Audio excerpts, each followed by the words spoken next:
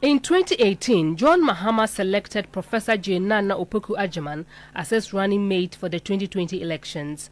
After 40 years in the teaching profession, she may have been unfamiliar with the political space, but she effectively conveyed her message to the people during the campaign. John Mahama has selected her again to partner him in the 2024 elections, and many believe she has mastered the political game. Her acceptance speech at the University of Professional Studies, Accra, on Wednesday bears testimony.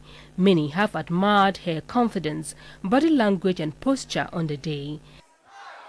Unbridled arrogance, unrestrained impunity, sheer dishonesty, barefaced hypocrisy as displayed by this incumbent government over the past 6 years and more. And she easily picked on her political opponents. The report will not include scandals surrounding the PDS, Australian visa, Keldon GVG, bus contaminated fuel, excavations, and Aboboya tricycles that can fly faster than unconfirmed.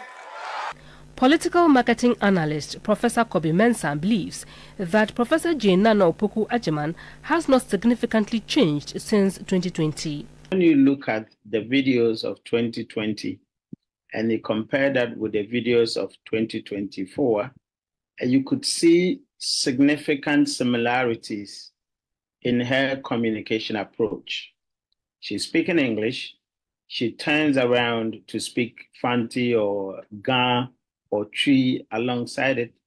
So she code switches. In academic work and in our academic experiences or practices, we hardly directly attack or we hardly directly criticize. That side of it, I think there has been a change. He noted that the professor's posture is commendable and should be maintained. You need to have a mixture of the political communication tools. There are points where you have to be very statistical. There are some points where you have to elicit emotions. She would have to have a mix of all these tools in the campaign, but certainly the posture that exudes confidence and that would actually affect the rank and file of the party has to be sustained. He indicated that the NDC Running mate's speech on Wednesday has given the party a sense of victory. The effect of that is a certain, base that is excited to go out to campaign for that victory because she already had given them a certain sense of victory. I'm sure by now, a lot of them are thinking, we are very content with the ticket that we have.